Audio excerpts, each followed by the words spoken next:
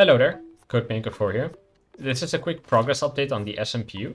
So the SMPU has now been fully optimized, which means that all of these timers are set to the low time as possible. That still makes the computer function properly. I wrote a lot of test programs, but I'm not quite certain I got all of the edge cases yet.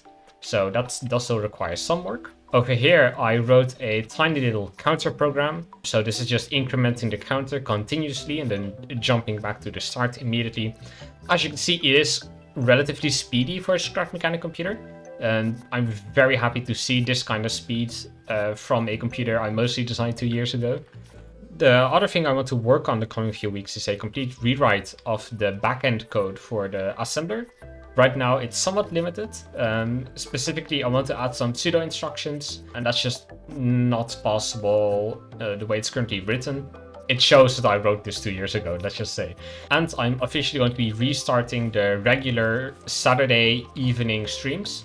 So that's European time, so Saturday afternoon roughly in America. And in those streams, I will be doing live work on the SMPU, writing programs, making bigger memory for the SMPU, making extensions for the SMPU, having fun together, really.